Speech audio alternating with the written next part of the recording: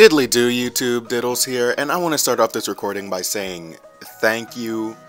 I know there are countless other and probably better dramatic reading channels out there, so it means a lot that you decided to stop by and give this old faggot a chance. Now before we get started, I just want to say that this fanfiction actually means a lot to me, because it's one of the first that me and Diego ever read together, and yeah. So, let's get things started. I've stalled long enough, I just don't want to read this. Lemony Pet Shop by Unusual Paradox. It was a warm and sunny summer day in New York as Brandon took one of the shop's pets out for her daily walk. A gentle breeze tugged at his wavy, shoulder-length brown hair, and the sun's warming rays tingled his lightly tanned skin. Zoe did her typical dog things, sniffing trees, panting happily, and barking at the occasional butterfly or pigeon. Central Park was rather lively, fitting for the nice weather and bustling metropolis that engulfed the small park. Small in comparison to the city, that is. Squatting, Zoe lifted a leg and urinated on a small patch of fresh, green grass. Impartially watching, Brandon spoke. "How are you guys so comfortable doing your business like that?" Zoe's response was immediate upon finishing her potty break. "Darling, we're animals. We don't have the same sense of decency that you humans have," she said, glancing at him as she scratched the grass behind her with her hind legs. 2 weeks ago, this act would have shocked him, maybe even make him question his sanity.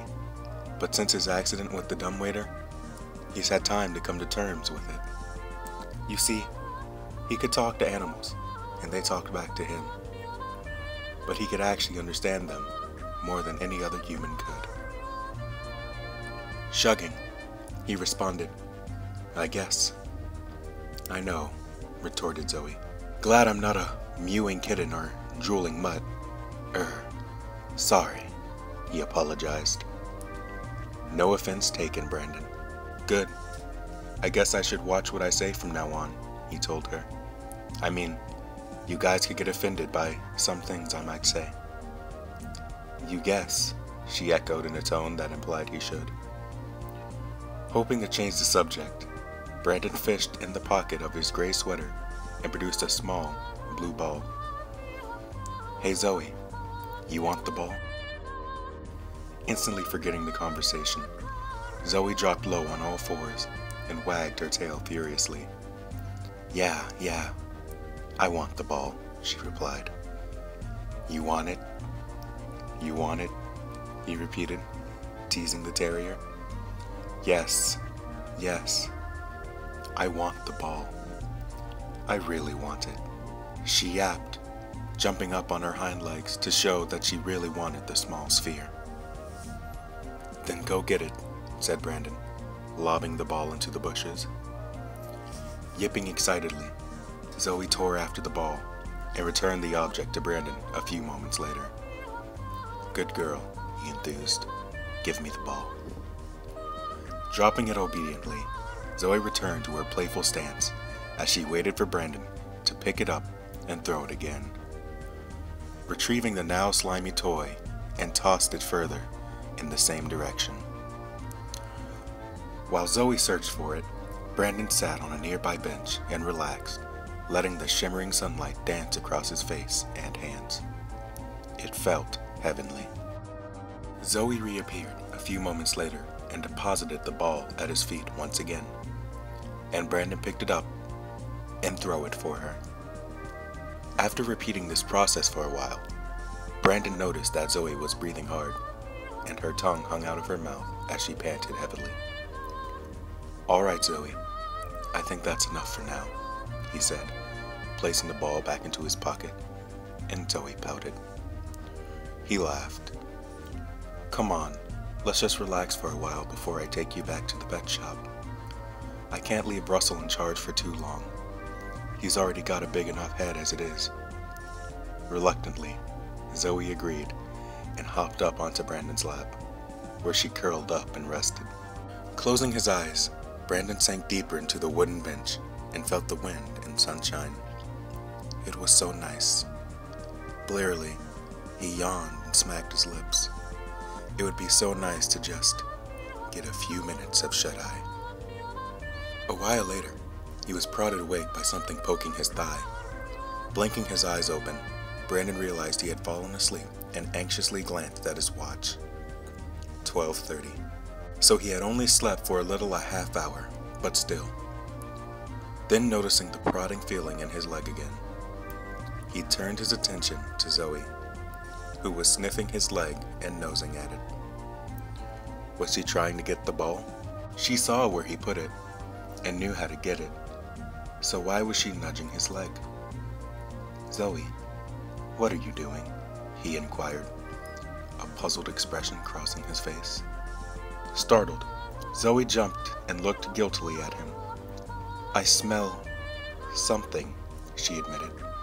"Whatever you have in your left pocket smells heavenly." "But I don't have anything in my," he began, then flushed a bright red as he noticed a familiar shape bulging from his thigh. How did he get an erection? I'm asking the same thing. Oh God. Where is it? There it is. How did he get an erection? Did it have anything to do with Zoe sitting on his lap? "Brandon, what's wrong?" she asked. "Nothing," he hastily replied, hoping his hard-on would disappear. "Just stop." "Why?" "Because." Brandon didn't know how to explain to Zoe, or even if he should. Eventually, coming to a conclusion, he decided to tell her, since she was just a dog, after all. Even if she didn't understand, it was no more embarrassing than her taking a leak in front of him. "Well, that's my, penis, and, well, it's aroused." Zoe's eyes widened. Is that the delicious smell? Maybe. I can't smell anything. But I don't have over 1,000 olfactories like you. "How do you make it go down?" she asked. Brandon shrugged. "Usually I, take care of it. But if I leave it alone, it should go away," he said. Zoe thought for a moment. Would it go away faster if you took care of it? Maybe, Brandon admitted. "Then go for it," she prompted. "What?" Brandon blanched. "Right now? In public?" "Why not?" "Because that's personal, not to mention inappropriate." "Humans are weird," sniffed Zoe. Brandon didn't respond. It wasn't going away, and this conversation wasn't helping. Zoe noticed this, and observed that it seemed to swell and pulse slightly. "What if I took care of it for you?" she asked. Brandon paled and stared at Zoe. "You serious?" His incredulity clear in his tone. "I am." Brandon didn't know how to respond. Part of him wanted to accept Zoe's offer, but his more logical side tried to repress that urge. She was a dog. He was a human. It was just wrong. But still, his subconscious persisted, and he reasoned that Zoe did offer, and was sentient enough to. No. Just no. He couldn't. Shouldn't. Glancing down at Zoe, he saw her looking up at him with her violet-colored eyes and cute cocked head. Well, maybe it couldn't hurt. Caving in, Brandon nodded and stood up, forcing Zoe to move onto the bench. "Well, okay. But let's find a little more private spot," he agreed. Perking up at the acceptance and possibility to play with whatever he had in his pocket excited the small lapdog as she jumped down to follow him.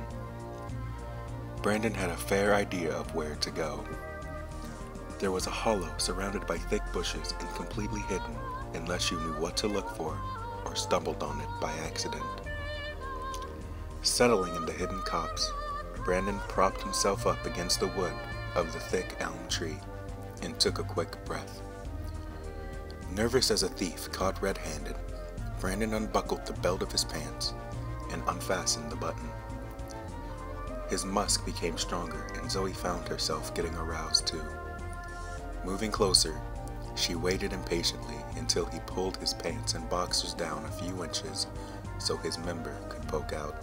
Released from the relatively restricted area of his undergarments, his shaft snapped to attention and pointed straight up. While it was merely a modest 6 inches in length and about a ½ inch in diameter, it seemed huge to the tiny terrier. Despite its size and odd shape, Zoe was entranced by it. It was pure white like his skin, but paler and had a bit of extra skin covering the head. Thin blue veins could be seen around its exterior, and it twitched slightly. Noticing Zoe's hesitation, Brandon spoke up in a quiet whisper. "If you don't want to, we can go back to the daycare and I'll take care of it later," he told her in hushed tones. "No," replied Zoe in an equally hushed tone. "It's just that I've never seen one this big. I've seen Russell's, but that was tiny compared to this." "I should hope so," murmured Brandon. "Okay, so I lick it like this?" asked Zoe, drawing her wet tongue across the backside of his tool from base to tip. Brandon shuddered from the touch and nodded weakly. "Yeah, that's great, Zoe. More like that." Eager to please and taste his unique flavor, Zoe lapped her tongue along his pecker in quick, repetitive strokes. Brandon groaned quietly and closed his eyes as he let his body ease the tension in his back and shoulders. Zoe placed her paws on either side of his pecker and lowered her body to the ground to get a better position and focus on her task. Zoe licked diligently for several minutes before Brandon grunted and a few drops of pre-cum began to appear at the end of shaft. I forgot about his line!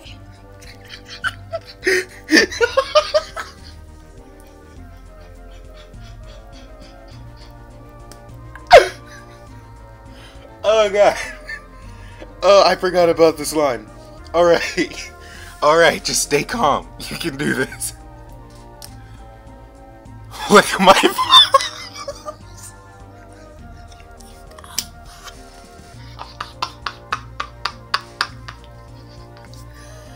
Oh god. Oh god, alright. Lick my balls too, please.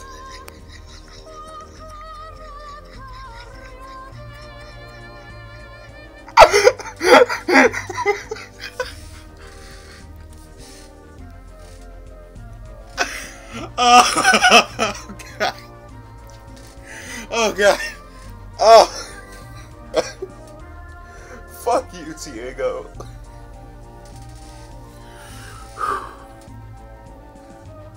Lick my balls too, please. I mean, if you want to, he asked. His balls? Zoe paused. Did he mean this fleshy sack hanging under his dick? Shrugging, Zoe gave it a few test laps and Brandon grunted contentedly in response. While not as hairy as Russell's, they did have some fur on them, but not enough to bother Zoe.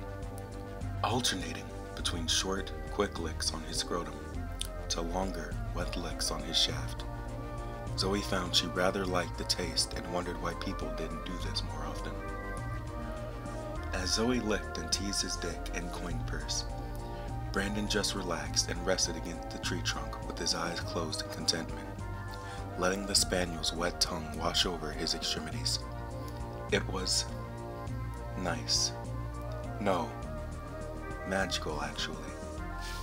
Brandon became so lost in the sensation that he almost didn't notice when a small object struck the bush they were hiding behind, causing a rather loud rustle.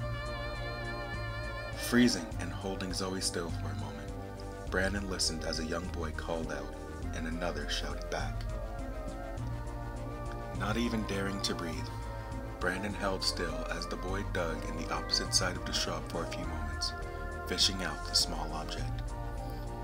After what seemed like an eternity, he heard the boy say, "I got it," and scrambled away from the thin veil between him and Brandon. When the unexpected intruder departed, Brandon let his breath out in a relieved sigh. Looking down, he noticed he was nearly suffocating Zoe with his meat stick shoved halfway down her throat. "Oops," he said, as he eased up on her head. "Sorry, Zoe." To his surprise, however, Zoe didn't seem particularly angry or annoyed. Instead, she looked up at him with a sloppy grin. "Don't worry about it, Brandon dear. I liked that." "You did?" he asked her, his surprise clear in his tone. She replied, giving his shaft another lick. "I actually wonder if it would fit in my other end." Other end, he wondered. After another millisecond, he understood what she was talking about. Looking her over, he grew several doubts. "I think you might be a little small, Zoe. I wouldn't want to hurt you. Not to mention, it would be very awkward to explain to your owners why you're limping later." "Oh, pish posh. I've taken a golden retriever before, and he wasn't much bigger." A golden retriever? Brandon realized it was possible and briefly marveled at how elastic some females could be in their anatomy. Thinking it over, he agreed. Why not? If Zoe said she could handle it, who was he to question it? Carefully lifting her up and positioning her over his fully erect member and slowly, gently lowered her onto it. To his surprise, it was rather easy to slip his rod into her lubricated love tunnel. He guessed she must have been more excited than he initially guessed. Zoe let out a small whimper as his first 2 inches eased its way in, and let out a pleasurable shiver as the other 3 slid in more easily and readily. Brandon held her still as he let her adjust to his size. It did not take long for her walls to open up around his sausage.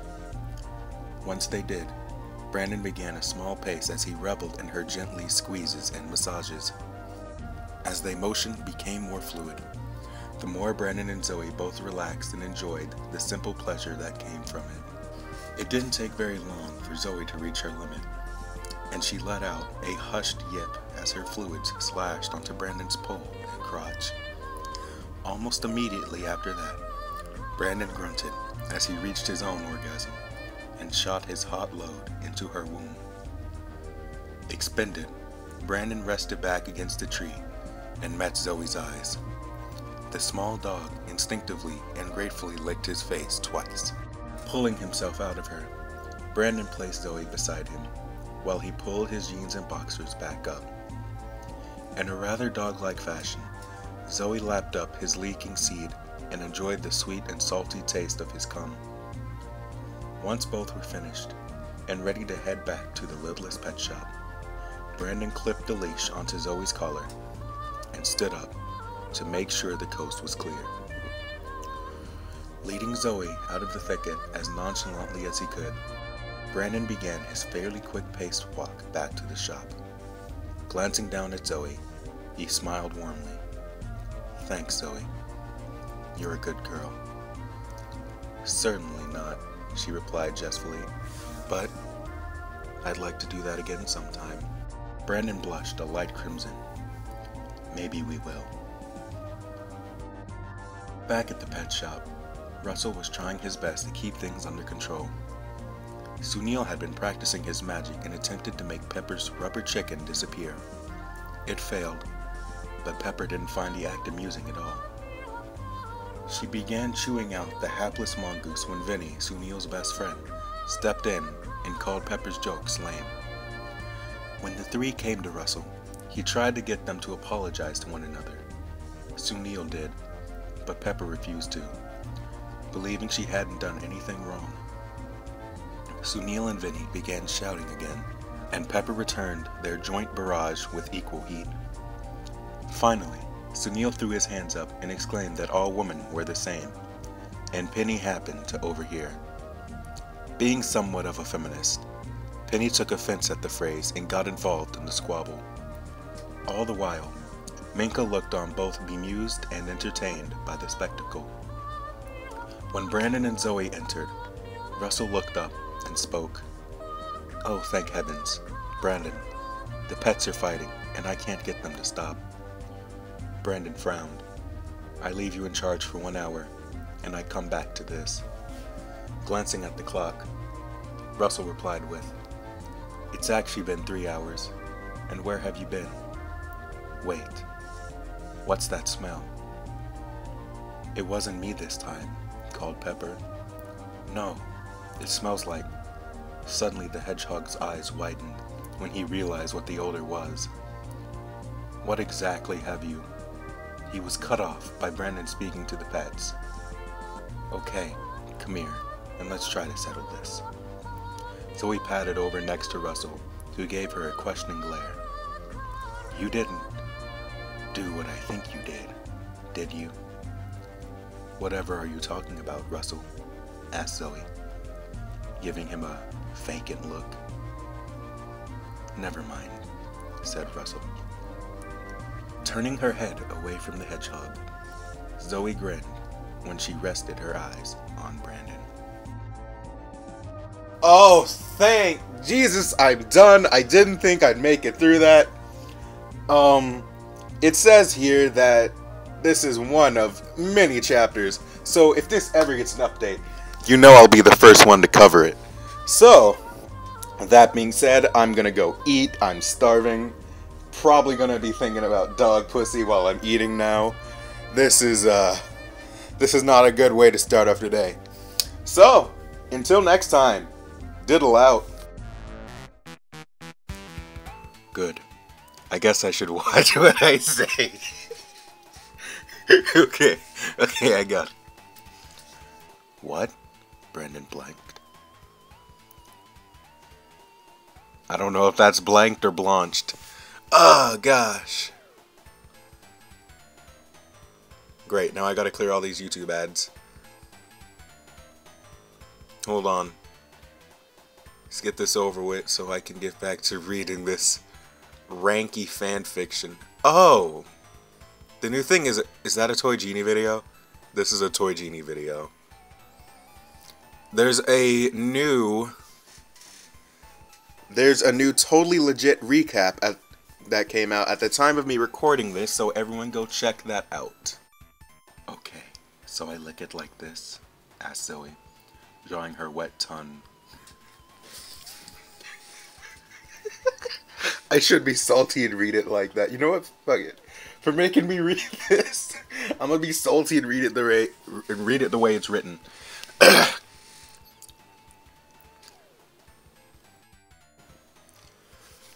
Closing his eyes, Brandon sank deeper.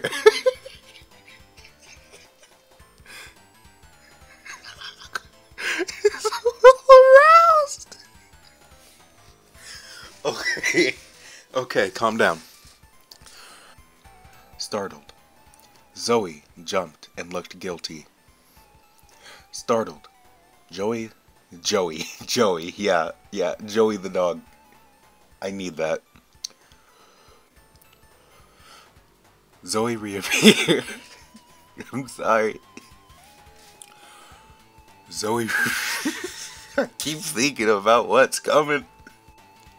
She yapped, jumping up on her hind legs.